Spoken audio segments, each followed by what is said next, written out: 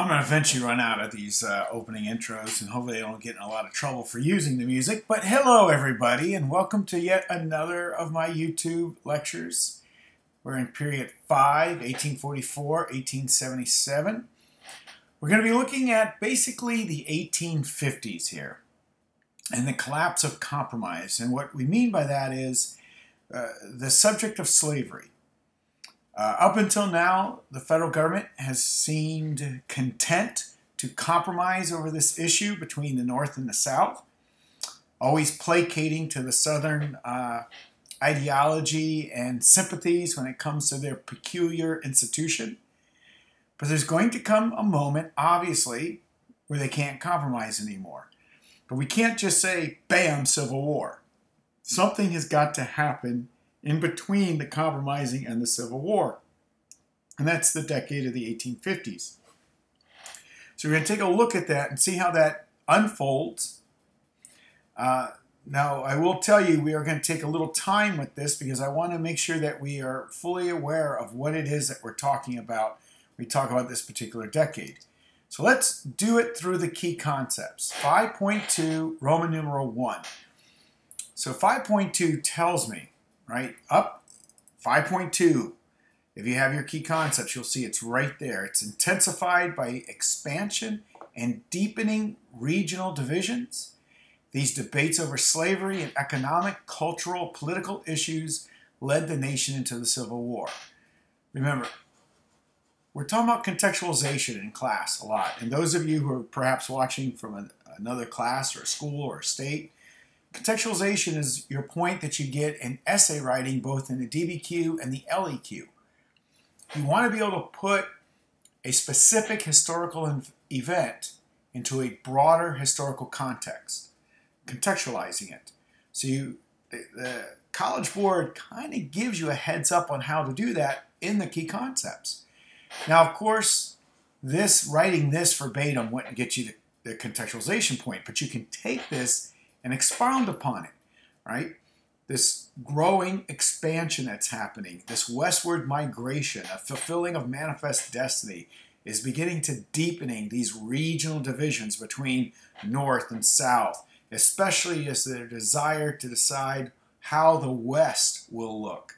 It brought back debates on slavery. It brought up debates on economic and cultural differences, and obviously various political issues between the two. Right? So something like that is more contextualizing. Then you can get it into a very specific thing on, in this issue, the collapse of compromise. Roman numeral 1 also kind of takes this contextualization and narrows it a little bit more for us. Ideological and economic differences over slavery. We get a wide array of diverging responses between the two political parties, between various individuals. We're going to talk about some individual players, both abolitionists and those who support slavery, and how all this will come to this point. In period 5, we'll get to this thing called the Civil War.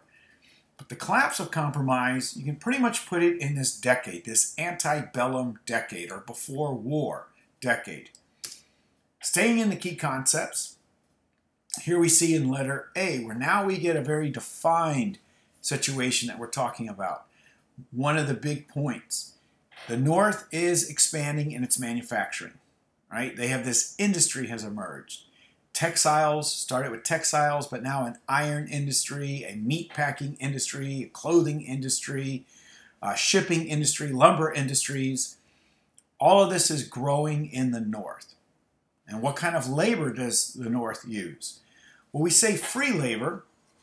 Remember, this is an economic expression. It doesn't mean people are working for free. It means these are individuals who freely decide where they would like to work for a wage. These are wage earners, but no one is forcing them to work at this factory or that factory. They get to choose. We call this, a contract situation, free contract. You're allowed to go in and decide, do I want to work here? Do I want to work there? That's what the North is developing. While as we know, the Southern economy, which is not industrialized, is still this agricultural experiment with cotton as its key element for its economy is still completely dependent upon slave labor, right? So there it is right there in your concept on slave labor. So you have this growing animosity in some respects and differences of everything you can imagine growing between these two parts of this country. That's why a lot of people look at it and they think there's really two different countries here in North America. Not well, discounting Canada and Mexico, but within the United States. A northern United States and a southern United States. And slavery is the underlining causes of this, but it affects their culture, it affects their economics, socially, how they think, how they interact with each other. All this is extremely important to take note of. Northerners, as it tells you here in the concept, don't necessarily are objecting to slavery on principle just yet. They're not all running out to become an abolitionist. But again, the free market situation is starting to have them start to think about competition. Right? We talked about this before. We're talking about the Mexican War, why some of the Northerners opposed it as a slave war, but also as a free market war. Right? The Wilmot Proviso, right? That add-on to the war appropriation bill, the Mexican War. David Wilmot, not an abolitionist, but he's thinking of this free soil movement, that the lands in Mexico, what if the South did decide to industrialize? Arizona, New Mexico, Southern California could be good places to start industry. The South would have a very cheap labor source because they would have slaves. So some are starting to want to stop the spread of slavery because of economic reasons. Not really moral yet. Eventually it's going to develop into that, but we do know there are those abolitionists who are out there who are going to fight for this on a moral ground. But the decade of the 1850s is a very, very delicate decade. Some are still wondering if we can compromise on this issue and not go to war, while others are starting to totally understand that war is perhaps inevitable. If we move on into letter B, here are the abolitionists. Now they tell us they're a minority group, which they were, but they become a highly vocal minority group. And it tells us there are three things that their campaign is based upon. They're going to present moral arguments, obviously, against. This is a moral wrong. Frederick Douglass and William Lloyd Garrison, two of the biggest leading voices of abolition. William Garrison is like the grandfather of this movement. In fact, he was the mentor to Frederick Douglass. Frederick Douglass will write one of the greatest speeches of the time period, which we're going to do in our Great American Speech Project and talk a little bit about it in class, is the meaning of the 4th of July, right, 1852. This great argument as to why are we celebrating a holiday about independence, right? About independence, about freedom. And yet, there are millions of individuals in bondage. To an African American of the time period, what would the Declaration of Independence, what would the 4th of July really mean to them, is his argument. And he gave that speech in the North. He gave that speech to a predominantly white audience, which is pretty historical at the time period. And it's going to start getting people thinking, right? They use these moral arguments now that are going to start being presented. And more, especially younger white men and women, are going to start to pick up the abolitionist cause because of this. We also know, second point, assisting slaves to escape. I think this goes without saying. Many of us since elementary school have been learning about the Underground Railroad. You probably know a lot about Harriet Tubman, but there are many individuals who worked that Underground Railroad system, helping individuals to escape from the South into Ohio, and then from Ohio sometimes into Canada, right, to get their freedom. And then here, point 3, sometimes there's even a willingness to use violence. In the 1830s, you had the famous Nat Turner Rebellion, a slave who tried to start a slave revolution. Dozens and dozens of white families will be murdered. But again, slavery is a terrible thing.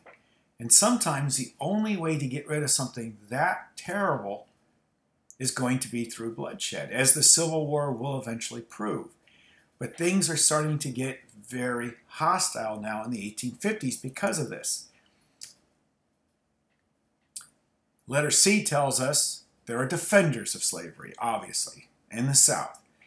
They have their racial doctrines we've talked about in our book, America's History, talks about Herrenvolk philosophy, a German word, right?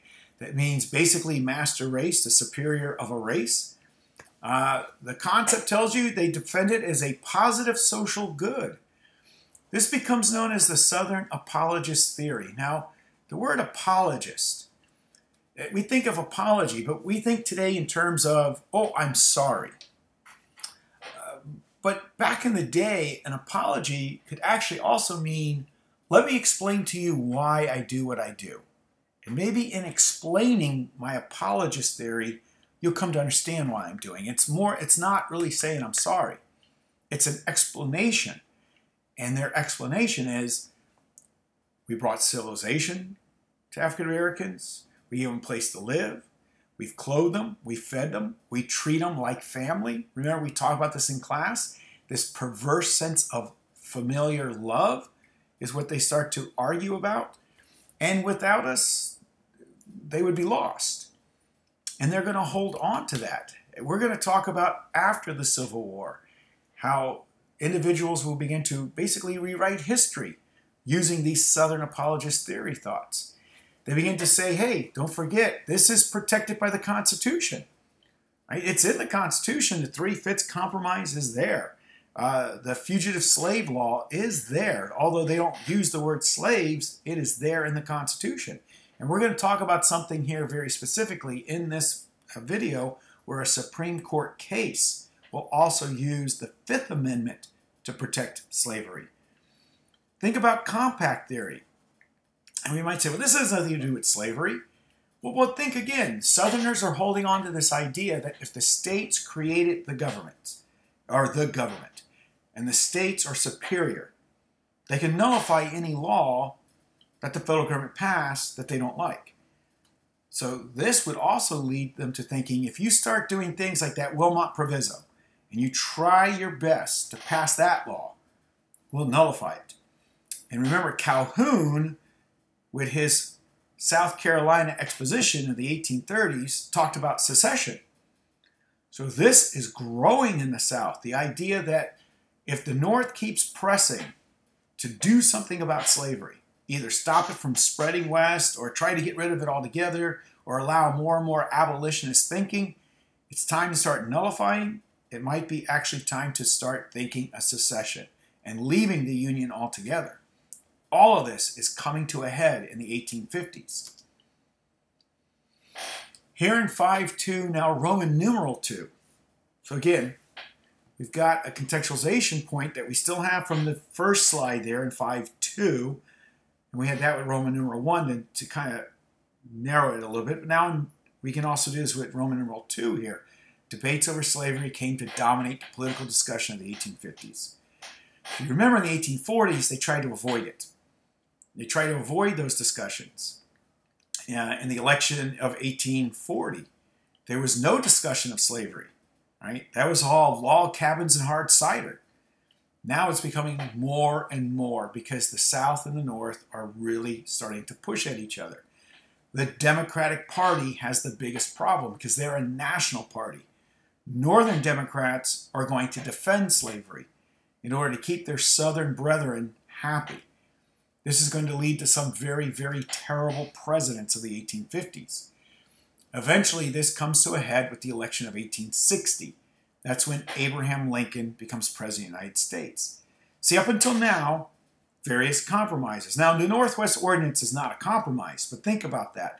Before they wrote the Constitution, under the Articles, they did pass a law, the first law to outlaw slavery in the Old Northwest. The North has been building on this idea.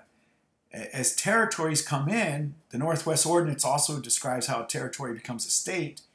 Why not bring this to parts of the West? We've compromised with 3/5 for them so they can count slaves in the South and add more electoral votes and more members of the House. They compromised in the Louisiana Territory with the Missouri Compromise. Now the Democratic Party is talking about popular sovereignty, remember? Don't get rid of the Missouri Compromise. Why do we even worry about that? Let people in the territory vote. Well, some are beginning to wonder, well, we already have a Northwest Ordinance. Why not extend the idea of no slavery? It was in the Northwest. Why not extend that part of that law to the territories? So a collision course is coming.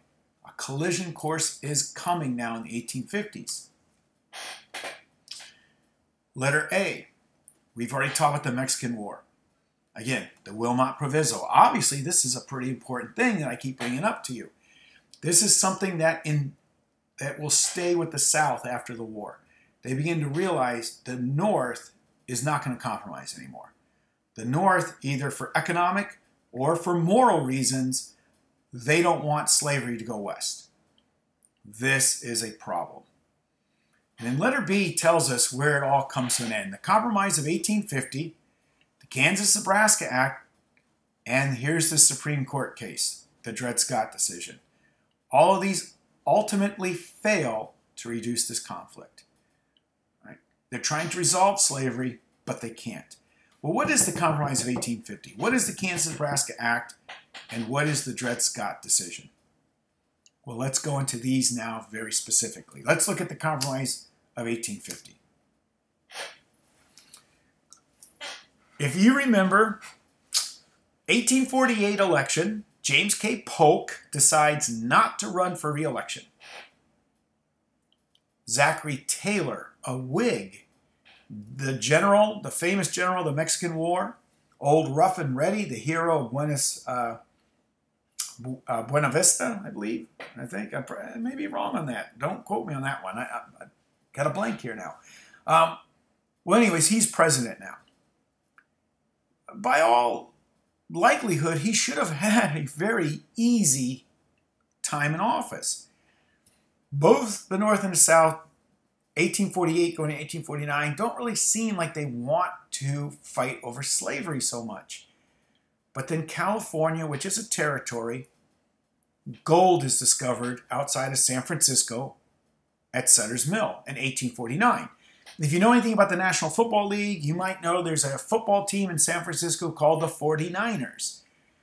Because this is when the great gold rush happens in 1849. Thousands and thousands start flooding to California, panhandling, looking for gold in the rivers and the streams, digging for gold, prospecting. But these weren't the nicest of people. These were very bad people in a lot of respects. California has a criminal problem, a lawless problem, and they need federal protection, but they're a territory. So they decide to go the route of Texas. Texas entered in as a state. So they decide, hey, we've got enough population here. We need federal protection. Let's enter in as a state. But they want to enter in as a free state. And this drives the South crazy. They want to divide California. Northern California free, Southern California slavery. But California says under no circumstances will they divide their state, nor will they be a slave state. The Civil War could have started right now in 1850. Enter Henry Clay. His last moment in the sun. Henry Clay is quite old at this time. He's still in the Senate. And he comes up what comes to be known as the Compromise of 1850. Now, I'm not going to go into I'm going to try not to spend too much time because the books and your concepts don't get into it in detail. But it's what we call an omnibus, which means he proposed it as an all or nothing bill. Omnibus means all or nothing. There are actually 8 parts to this, but most textbooks only tell you like 3 or 4 because they only focus on the main things. And it's mostly in what we call quid pro quo. Quid pro quo means this for that. For instance, the first thing he says, California enters in as a free state. But in order to get this, in order to get that, I've got to give up this. So the second part would be the rest of the territories get to decide by popular sovereignty. So you get California as a free state, the rest of the territories decide by popular sovereignty. The one that most textbooks don't talk about is that, if you remember on my map, you see how massive Texas is. Well, Texas is going to war with the territory of New Mexico over boundary disputes. Like literally getting ready to go to war with them. So part of this is the boundary dispute goes into favor of New Mexico. But Texas will get $10 million because they're in debt. That's a little side thing. 5 and 6 is a big one to Henry Clay. He no longer wants slave auctions in Washington, D.C. Remember, even though he's a slave owner, he does believe that slavery has to come to an end. He believes in manumission, right? The gradual emancipation of slaves. But the thing he hated the most were slave auctions, putting human beings on stages and putting them up for sale for the whole world to see. And one of the largest slave auctions was in the nation's capital. He found that disgusting. He said no more slave auctions in Washington, D.C. But in order to get that, he had to give something up. Well, you can still own slaves in Washington, D.C. Right? You can't tell the South you can't own slaves in Washington, D.C. because that is a Southern capital, right? Washington, D.C. is in Virginia. No more slave auctions. No more buying and selling of slaves, but you can still own them. He also adds a stricter fugitive slave law to this. And so every little thing. Oh, and the last part was that Congress will no longer be able to regulate the slave trade. So it's those 8 parts. But everybody had something that they hated or loved about this omnibus, all or nothing 8-part bill. He proposes this in January, but he's very sick. He's going to go home to Kentucky, and he's never going to come back to Washington, D.C. He will live 2 more years, but in 1852, Henry Clay finally passes away. Right? The great compromiser, right? The great pacifier, as he was known as. The great statesman, the man who ran for president 3 times, will finally pass away. This is the last time we will talk about Henry Clay as having a role in government. Starting in February and lasting through March, now come all of the debate that's going to happen over this compromise in the Senate. Speeches after speeches are going to be given. The first speech is by the werewolf himself, John C. Calhoun. Look at that neck beard. Look at the neck. That man is a werewolf. He is a werewolf. He is very, very sick. He's dying of tuberculosis. He's trying to give a speech, but he can't stop coughing. He's coughing so bad they have to take him out of the Senate. As he's leaving, supposedly the last words he will say in the Senate, the South, God knows what will become of her. They take him across the street to a hotel, and within a day, he dies. John C. Calhoun becomes the first of these great senators that came at the War of 1812 who passes away. And somebody else gives his speech. But the speech was all about secession and Southern pride and everything about the South. The most famous of speeches is actually by Daniel Webster. It's known as the 7th of March speech because it was given on the 7th of March. And that's one of the speeches we're going to be doing in our Great American Speech Project. He fights hard for compromise. He believes in the compromise that Clay comes up with, and he gives one of the most powerful speeches ever given in the chambers of the Senate. But he's actually trying to plead with Northern senators to compromise. And again, that's one of those ones we're going to look at a little bit more closely in class. One of the newer senators, William Seward, is a devout abolitionist. He will give what's called the higher law speech, that he must answer to a higher law than the Constitution, and that, of course, is the Bible. And he begins to argue that slavery is a moral wrong principle that must come to an end. In the end, there was not a lot that everybody loved about the speech. A lot of people thought that it would never pass because there's 8 parts to it, and there's something that there's at least one thing that everybody hates.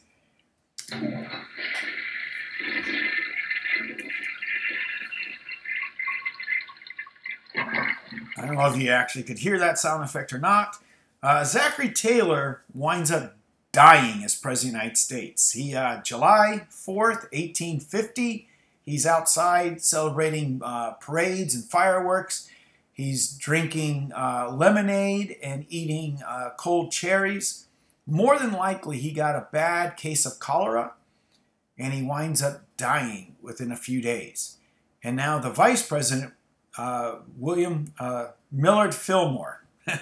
Millard Fillmore is now President of the United States, who was every day in the Senate listening to these speeches, and he decided that he liked this compromise. Stephen Douglas, who we're going to talk a lot about in class 2, is another one of these younger senators. He's the guy that really saves this compromise by making sure that instead of an omnibus, all or nothing, that they vote on this one part at a time. This allows everyone to vote their conscience. You don't like a stricter fugitive slave law? Vote it down. Enough people will vote yes, it will pass. You don't like the fact that California comes in as a free state? Vote it down. Enough people will vote yes, it will pass. And that's what happens. All 8 parts pass. With Zachary Taylor dead, who, by the way, would have vetoed this law because he didn't like the compromise, Millard Fillmore is now president. He signs the compromise, and this is the last compromise between the North and South.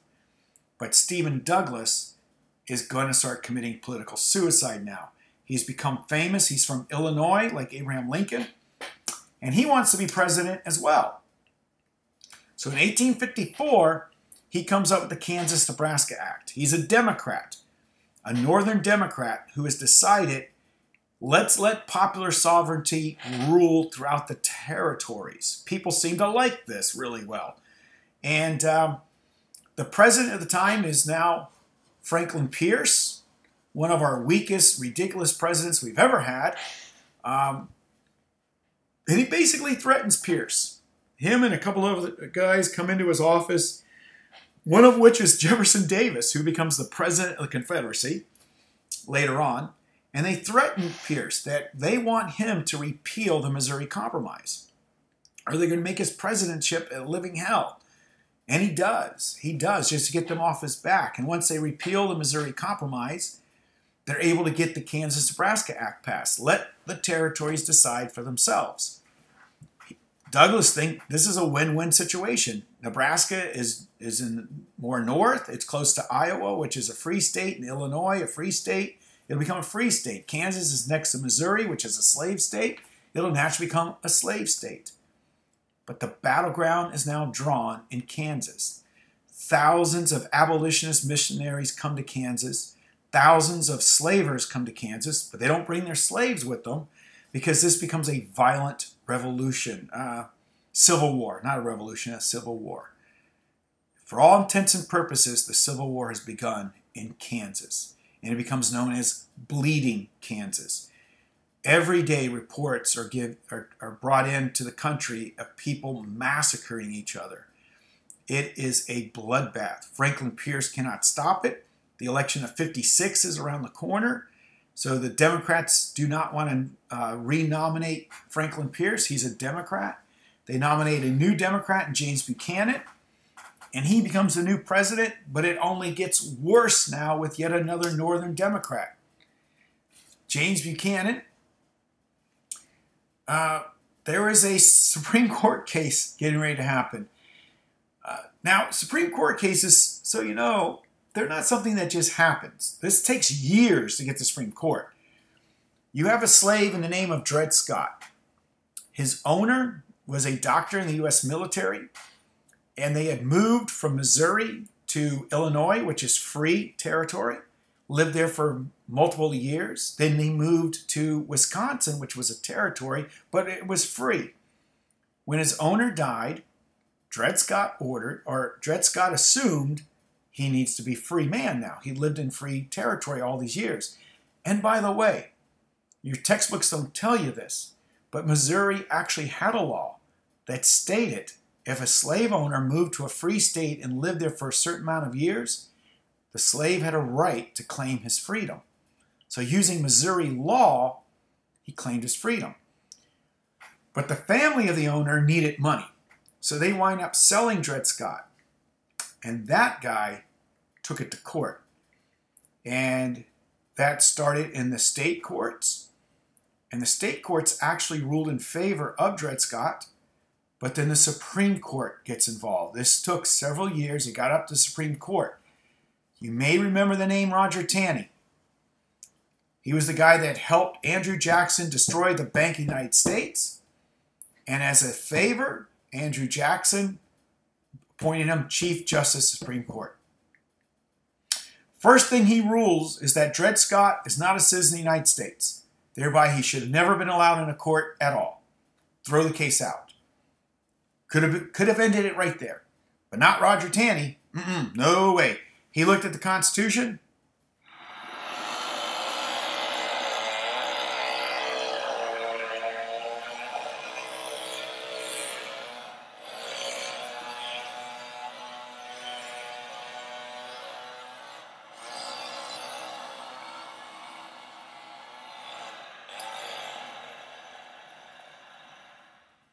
And he took a chainsaw to it.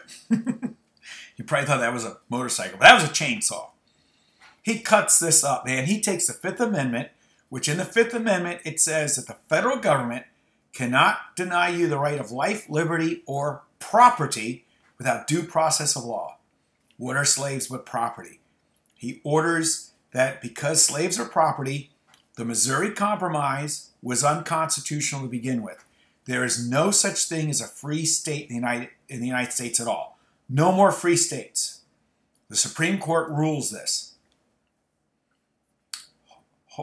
Oh my goodness. Oh my goodness.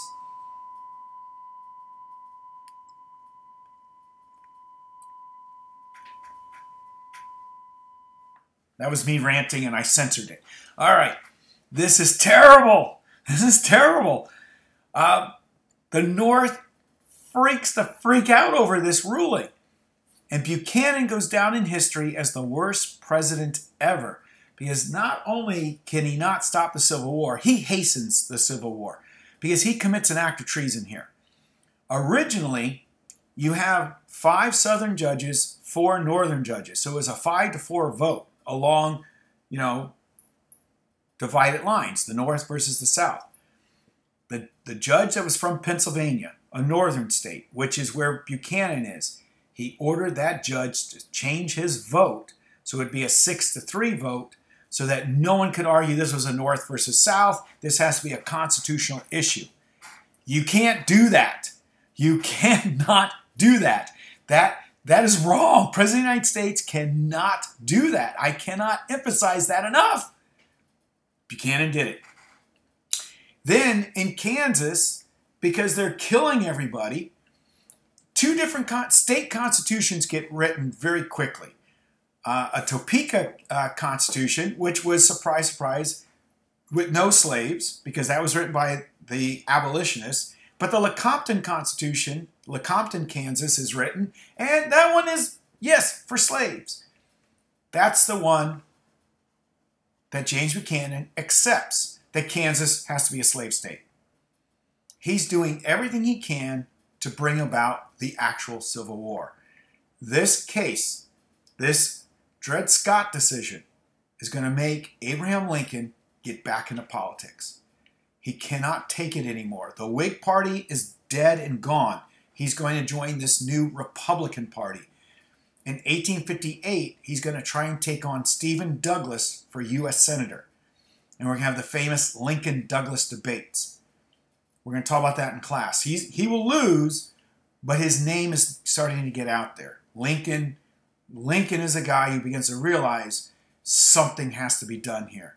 The country is going crazy, and it has to stop. All right. For further reading on this that I've talked about, in our book, America's History, pages 412 to 422. Now, it sounds like a lot of pages, but remember, there's a lot of pictures in that book. But I do want you to answer 3 questions. Number 2 on page 417, and numbers 1 and 2 on page 422.